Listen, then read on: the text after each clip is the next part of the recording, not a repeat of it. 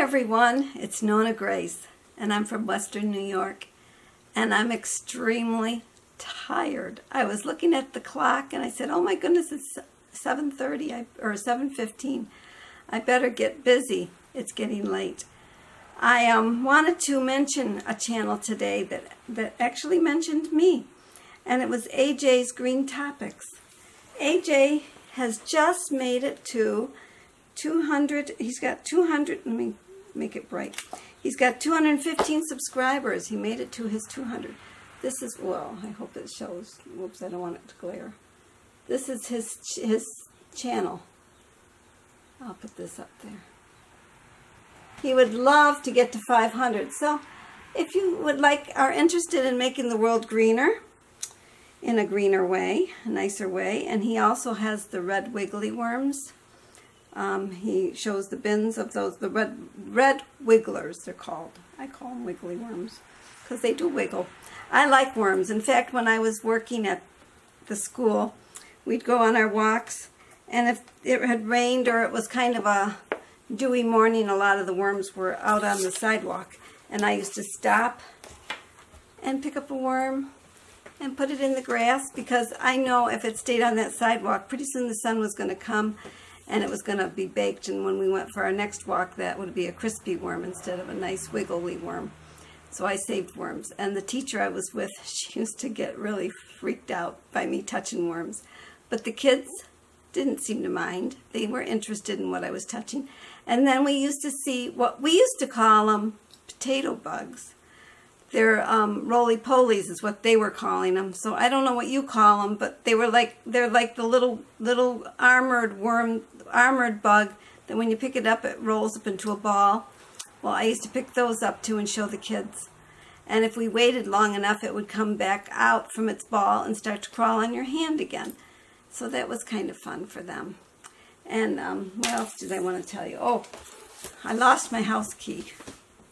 How I lost my house key, I'll never know, because I don't go anywhere. But I actually did go out today. Jim forgot his lunch, and so I went to his work and brought him his lunch. Then I was going to go get a haircut, not remembering that today was Monday. My daughter's shop is closed on Mondays, so I didn't get a haircut. So when I got back home, I went to go unlock the door. I didn't have a key.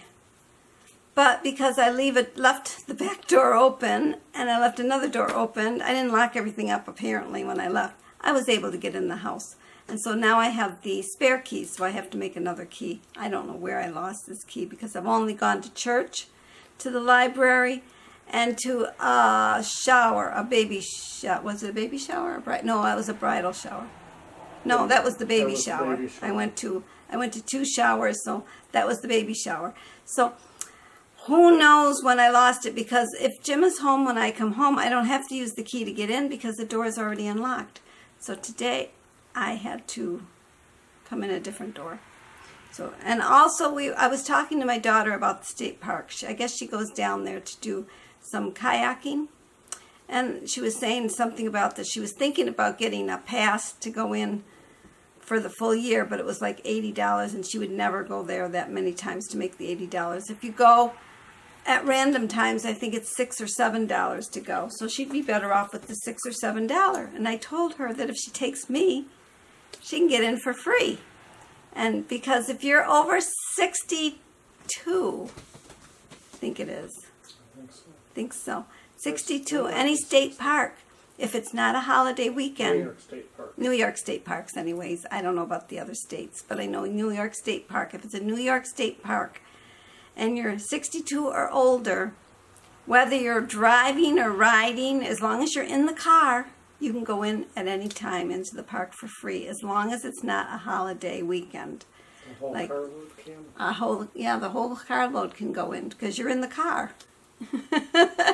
They don't have to pay. So I said, if you take me, you could go probably for free then. So maybe I'll be going with her one of these days when they go kayaking. I have never kayaked, but it should be interesting to see, or at least videotape them. So that's it for today. I hope you all had a great day. I'm roasting a little bit. This jacket is a little much. It's warm. I feel that I can feel my mustache and my goatee. My Maynard G. Cribs. Remember Maynard G. Cribs? He had a goatee. Anyways, I think I'm going to say goodbye. So I'll talk to y'all tomorrow. Bye.